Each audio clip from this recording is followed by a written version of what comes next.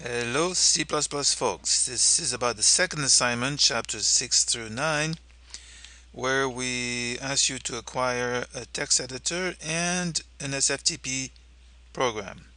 This will facilitate editing your code on a nice editor, WYSIWYG, on your machine and saving the data directly to the server.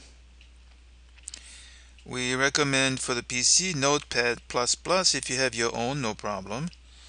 And the Mac Text Wrangler, perfectly fine.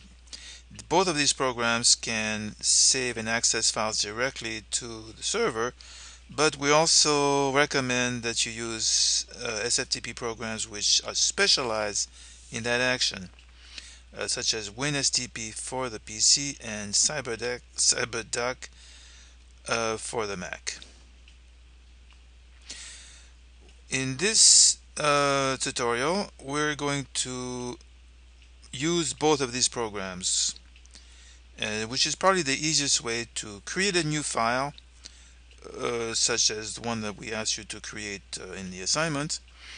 You create the file using your SFTP program, and then you edit that file directly in that program to edit on whatever text editor you have. So this is what this tutorial is going to do. It's going to concentrate on cyberduck, but here you have a text tutorial to use winSCP, which is going to be using the same commands basically. So I think if you watch this video, which is about cyberduck, you will probably also understand better how to follow these directions, which unfortunately I do not have as a video.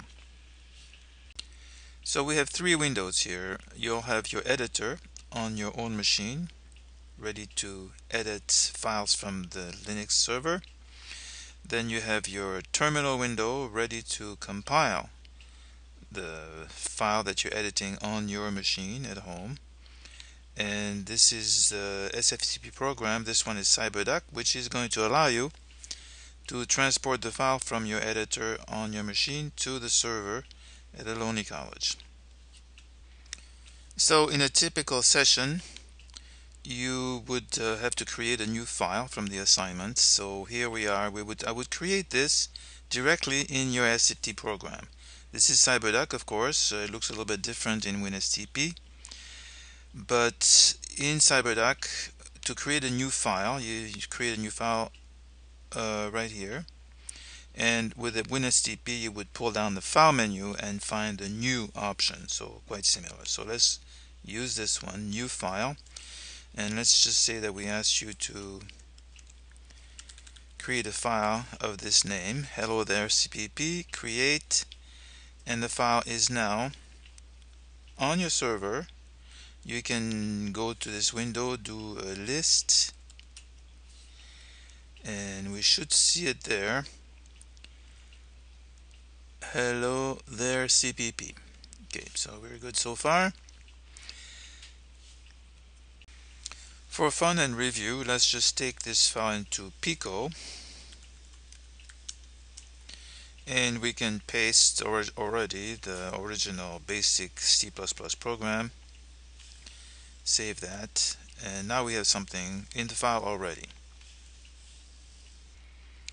But the main point here is to edit this file on our own machine in our favorite editor. For this, we go to the SFTP program, select the file, and find the option to edit. In the case of cyberduck, it's right here, edit with. In the case of winSCP, you go to file and find the option edit, and it should give you a list of editors which are capable of working with your file on the server. In this case, Text Wrangler.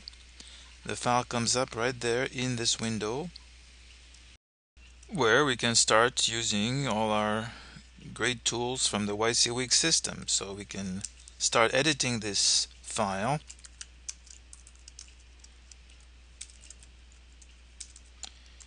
Hello there. Don't forget your quote. And there we are. So if you just push save as you normally would, you just notice the little red connect here. That means the file has been saved directly to the server. And we can check that, of course, in our terminal, and we'll just do another pico using the up arrow key. And there is the file updated right there in our server. So this is the part where we need our terminal in order to compile the file. So let's do that now. Pico, hello there. Oh, hello there. And everything works, and we can test it, of course. And it works. So there you are, folks. Thank you very much. I hope that's helpful.